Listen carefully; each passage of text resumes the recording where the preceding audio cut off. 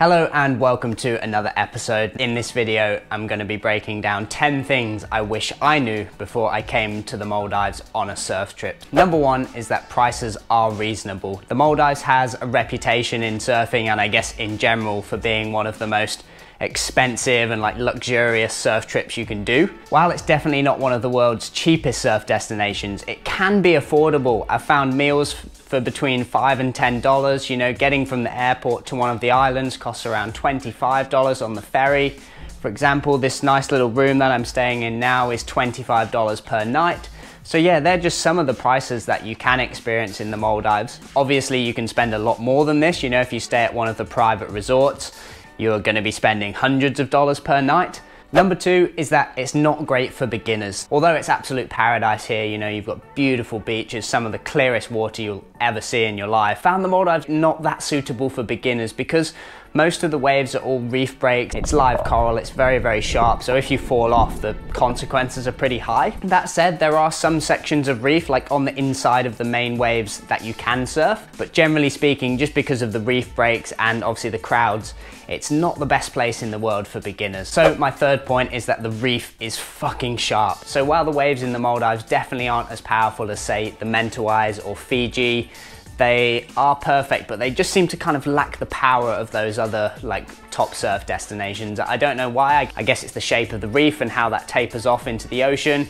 And as well, swells have to come from so far away that by the time it reaches the Maldives, it's often not as powerful. But that said, underneath the water, the reefs are still really sharp.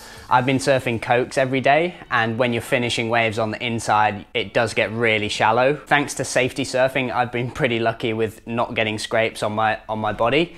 The only trouble I've had is when I've been paddling out from the beach. Now you can also get the boat, but when I've been paddling out, I've scraped my hands a few times. You know, you jump in and the water drains away and then all of a sudden you're paddling like this to get out. So yeah, I've got just very minor scrape, but yeah, a few little scrapes on my hands just from that. My fourth point is that it's freaking crowded here, as you'd expect for such a world-renowned and famous surf destination. You know, everyone wants a slice of paradise, and who can blame them? You know, it's such a beautiful place. The waves are pretty easy and kind of perfect, so yeah, everyone wants to come here. And what makes it tricky in the Maldives, especially at Cokes where I am now, is that you've got people staying on the land at either the camps or rooms like I am, so independent surfers, or if they're traveling in groups, they're heading out into the lineup. You've got people on the boat taking the boat out, and then you've got charter boats as well rocking up to some of the spots. So you've got all these different crews of people all descending on one lineup, and if the waves are good or if it's a little bit slow, it just makes for a really frustrating experience. I mean, I can't speak for all the different spots. There's definitely some lesser known spots that you could escape the crowds, but don't expect to come here and surf without the crowds. That said, if you're staying at Pasta Point or Lohis in one of the exclusive resorts, you're paying a much higher price, but you get that exclusivity. You know, you get to surf those waves with only the other people staying at the camp. So that leads me on to my fifth point, which is that you can surf most of the waves. You know, it's one of the first things you think of when you think of a Maldivian surf trip, is that where can I actually surf? It's only Pasta Point, Lohis and Nyama that are privatized. So those three spots are kind of off limits unless you stay at those exclusive resorts right on the waves. They somehow own the rights to those reefs, so no one else is allowed to surf. However, Cokes, Chickens, Honkies, Sultans, all these other really famous Maldivian waves, you can surf. You know, some of them you've got to get a boat out to. So number six is that you will need a boat to get to a lot of the breaks. Now I'm staying here on Tulusudu Island, which I've just been paddling out to Cokes, which is directly in front of the island. You can get a short boat ride across the channel to Chickens as well, so those waves are very, very close. However, if you really want to maximize your time in the Maldives and get the best waves on the best days, you know, and surf them in the right conditions, you've got to splash out on the boats. I mean, the boat to Chickens only costs around $10, but the further and further you go, the more expensive it gets. So that's something to bear in mind and definitely factor into your budget. Now, number seven is the food. In my experience, the food has been pretty average here in the Maldives. Now, I don't want to disrespect anybody that's from here because they do have really nice local food, and a lot of the local food is kind of rice and fish and curry sort of style food. and it just always seems to come with spice. And then like the Western food, like burgers, pizzas, I've just found it to be really like average, to be honest. It's like just pretty badly done. So just highly recommend sticking to the local food because it is so much better. It's not only cheaper, but it's just better. Just watch out for the spice because it is freaking spicy. My next point is that you will have to respect the local religion and culture. Now, the Maldives is a Sunni Muslim country, which means religion is a huge part of life here. The main thing you'll notice is the morning prayer call, which happens around 4:30, 5 a.m. This happens every single day. It'll probably wake you up, but you know, that's what they do. So in addition to that, there's no alcohol in the Maldives. At some of the more luxurious resorts, I'm sure you'll be able to find it, but many of these local islands don't actually serve alcohol. I don't drink, so it's not really a problem for me, but if you like to have a cold beer after your surf, that's definitely something to bear in mind. So if you're traveling as a female, something that's really important is that in the Maldives, they have designated bikini beaches. At a lot of the local beaches, you'll have to cover up, so you have to wear modest clothing, which I think means like covering your shoulders and wearing like long sleeves and long dress. And you'll see the signs everywhere saying no bikinis allowed, and they actually have like designated bikini beaches where you can kind of just wear what you want, but that's definitely something to bear in mind. And it also applies for when you're walking around as well. Like it's kind of like frowned upon to be walking around in a bikini. Number 9 is that it's fucking hot. You don't need me to tell you that it's really hot here.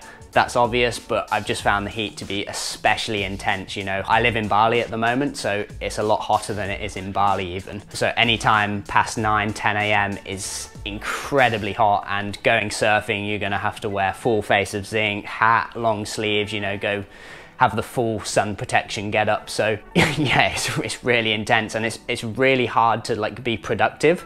I mean, you're not necessarily coming here to work, you come here to surf and relax, right? But if you are trying to live that sort of like digital nomad lifestyle, it's a really hard place to do it. By the afternoon, you're just exhausted from doing anything. And my 10th and final point is that lineup hierarchy doesn't really exist in the Maldives.